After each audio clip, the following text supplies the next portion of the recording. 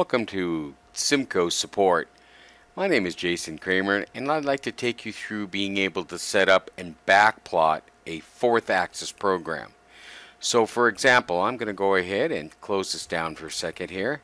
I've got a simple toolpath here, as we can see, and you can see the motion here as the tool comes in on a fourth axis, rotates around that, cuts that little profile there.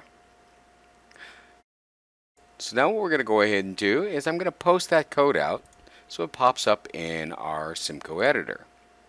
So I'm going to go ahead and say in this case no, and I'll go ahead and replace the one I have in the file, and now we can see the fourth axis code here.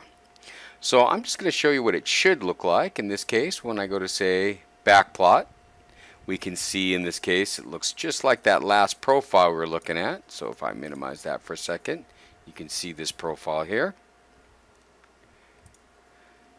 Now if I go ahead and I've defined a tool, I just find a end mill, a flat, a 3/16.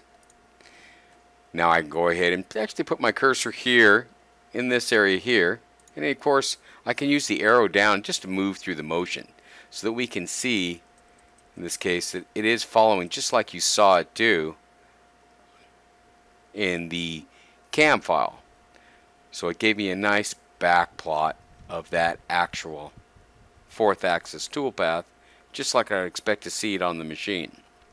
Now by default, CIMCO doesn't already have that machine for the fourth set up, so I needed to go ahead and create a Haas fourth.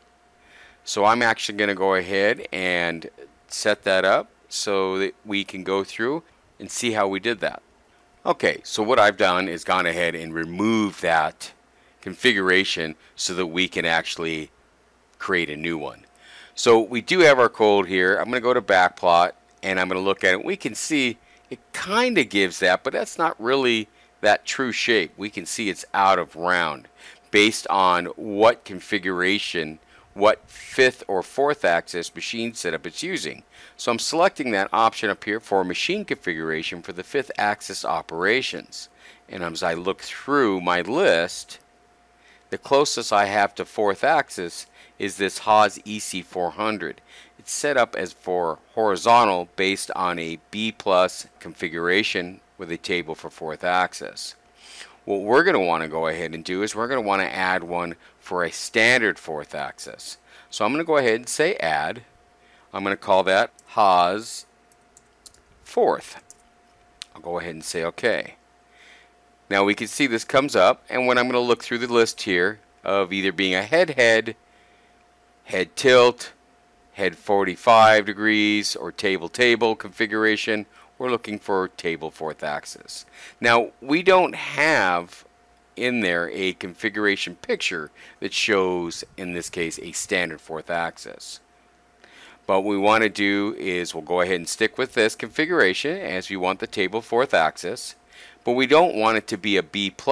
In this case I might want it to be an A or negative plus based on the rotary. So I'm going to go ahead and say A+, and minimum minus and the maximum rotation being 360 degrees fully around. The L1 and the L2 are used for locking out by a certain angle, for example, being maybe I only want it to be able to support 180 degrees on the L2 being a positive direction.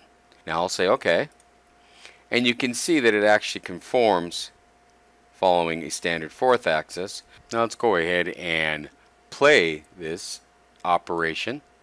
So I will zoom up, right click and use the mouse to move it up a little bit here. I'll hit the play button. We can see the end mill that I've defined come in, do the cut, wrap around, and reset itself there, the other side, and lead the toolpath out based on our physical G code and a fourth axis. So I'll go ahead and stop that.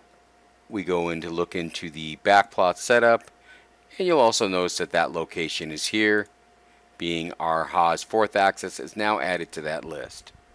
I hope you find this as a helpful tool.